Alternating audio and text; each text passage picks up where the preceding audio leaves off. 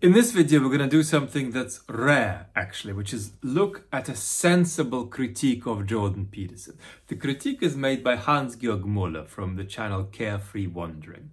And we're going to present Hans Georg Moeller's picture of why Peterson is successful, his critique of Peterson, and then we're going to critique Hans Georg Moeller's critique. And the reason this matters isn't because it's perilous to our culture to get Jordan Peterson right and find out where he goes wrong and where he doesn't. It's really important because Peterson is such a big phenomenon that we've got to acknowledge that unless we get him right, we're not going to understand something about us ourselves. Forget about Peterson. We're not going to understand something about us ourselves that's quite important and that we do need to understand. And this leads us to a very basic problem, which is that nearly anybody who's made a critique of Jordan Peterson so far hasn't been as intelligent as Jordan Peterson. And the people who are more intelligent than Jordan Peterson just haven't said anything critical about him. They just haven't gone there. And so there has been this sort of bizarre vacuum. And actually, it's part of our self-understanding, part of our collective self-understanding, that we've got to correct that vacuum. And to that extent, I'm critical of my colleagues in the academy for just not saying anything about Peterson except sort of little remarks, privately made in the academic corridors. So let's go. I'll just reconstruct Hans Georg Moeller's account off the top of my head, if I can.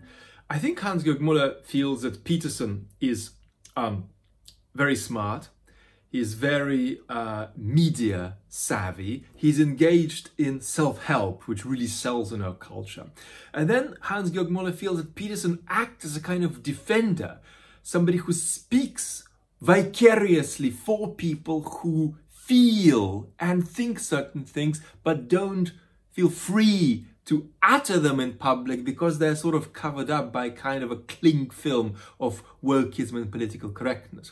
And then over and above that, this mode of defending that Peterson engages in has a kind of this is really important. The Peterson video has to be done with Peterson hand movements. And so the moralizing that Peterson does is sort of a kind of angry moralizing. So Peterson defends the people he defends via a mode of angry moralization, which Hans Georg Moeller rather contrasts with the sort of thing that Zizek is up to. And Zizek does irony, paradox, humor. And that sells well too, but perhaps Peterson's sort of angry moralization sells even better. And to begin elaborating his brief critique of Jordan Peterson, Hans Georg Moeller turns to Freud's 3 insults to human vanity. First insult is the idea that we can no longer in the modern world stick with the idea of there being a cosmic point of view, a cosmic scheme of things. The idea that human beings have some kind of some sort of measure of cosmic significance. The second Freudian insult to human vanity is the idea that we've got evolutionary theory. So we've now got a particular kind of picture of ourselves in the animal kingdom that's realistic and might run contrary to certain collective fancies, collective self-fancies of humanity. And the third insult is psychoanalysis itself. The idea that psychoanalytic understanding shows us that all the conscious stuff that we thought was central is froth atop a glass to be just blown off once we come to understand the mind properly. And Hans Georg Moeller adds a fourth insult. And he says that's a sociological insult. And the sociological insult is basically that we have got to realize that we used to overestimate the power of the sovereign and rational individual. And that if we understand society properly, what we will see is that there are many spheres within it which operate in accordance with systems that make individual agency possible, but then that individual agency isn't enough to steer, control, recreate these systems. It operates within them, but doesn't have some kind of executive control over them that we're used to attribute to it. And so we need to really climb quite far down the hill, if you like, of our metaphysical ambition of what the agency of the sovereign rational individual amounts to.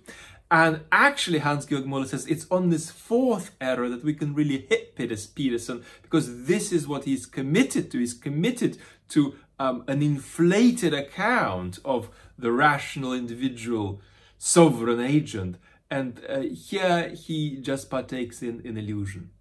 Moreover, it seems to be clear to me that Jordan Peterson's individualism, somewhat paradoxically, is produced under the very postmodernist conditions described by theoreticians such as McLuhan, Baudrillard, Debord, and others. He's defending individualism at a time when the media production of identity, and specifically the media production of his own identity, contradicts this very message. He uses the traditional semantics of individuality and authenticity, but the social conditions within which he does this contradict this very semantics.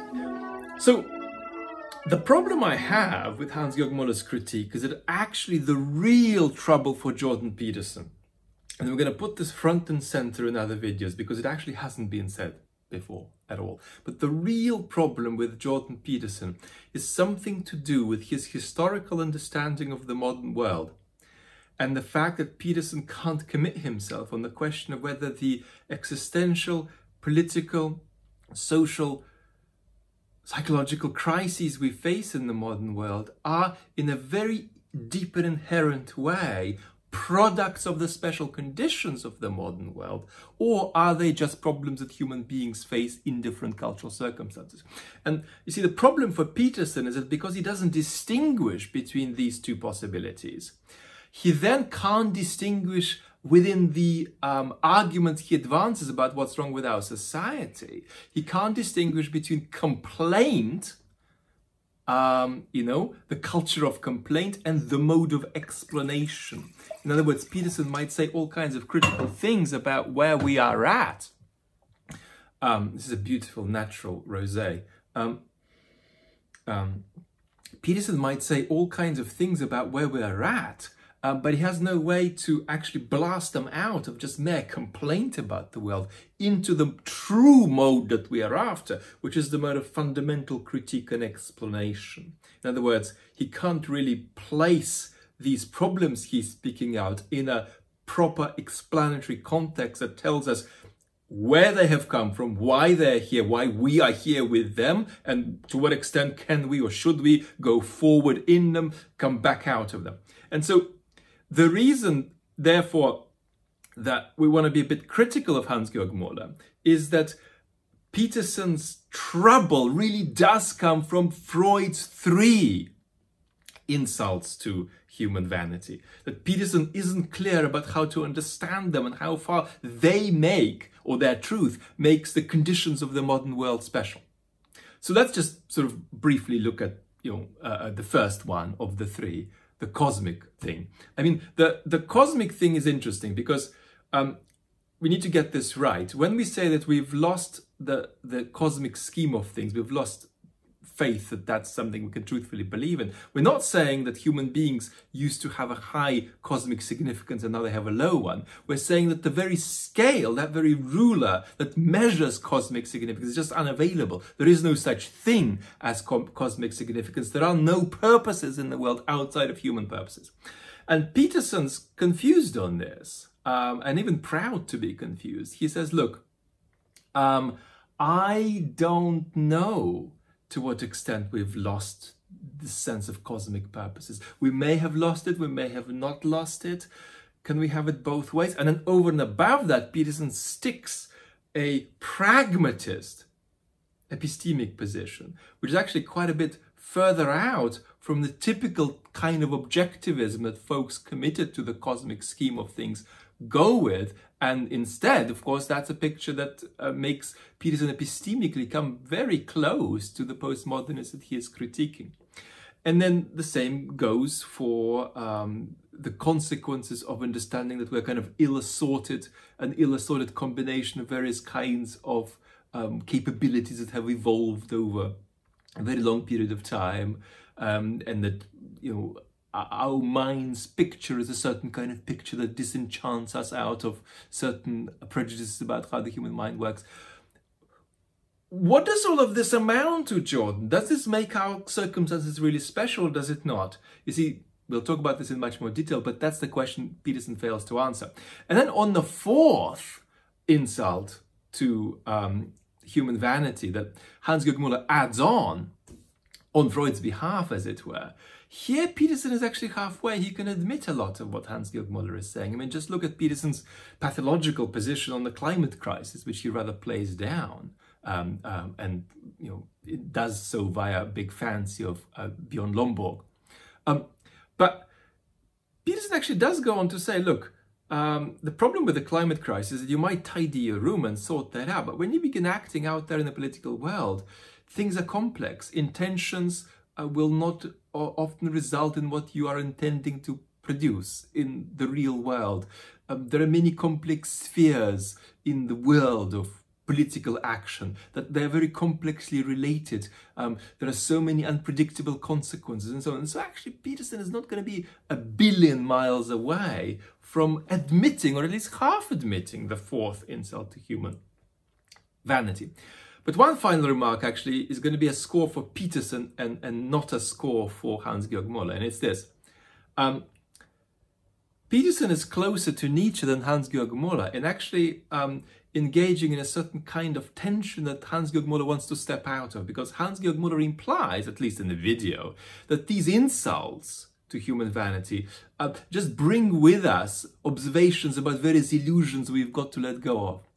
And Hans Georg Moeller, as a deep reader of Nietzsche, knows that's not Nietzsche's view, because Nietzsche felt, look, it might be that we truthfully do have to let go of these illusions, but it might also be the case that we can't live without them. And Peterson actually does, unlike Hans Georg Moeller, engage, even indulges in this tension. And that's really worth bringing out. And how would you apply that to politics? Well, Nietzsche doesn't, because Nietzsche's a superficial political thinker, but if he were to, it'd be something like this. Look, and actually, Peterson doesn't apply it to politics either, because Peterson isn't that political in the way he thinks about the world. But the political application would be, look, the stories we've told ourselves to explain to ourselves, to justify to ourselves our institutions no longer add up. And yet we want our institutions, we want our democracies not to die. So what are we going to do? We can either sort of go on with these old stories which we can only half believe in, or we've got to invent new stories that justify our institutions as they are, or even better than they are. Is anything like that available? Can we do that? This is a good point at which to end, I think. Take really, really good care. I'm going to try this wine finally.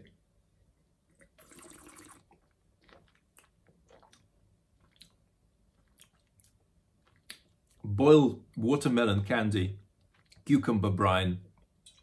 There's a lot going on there. Tell me how you are in the comments, and look forward to speaking soon.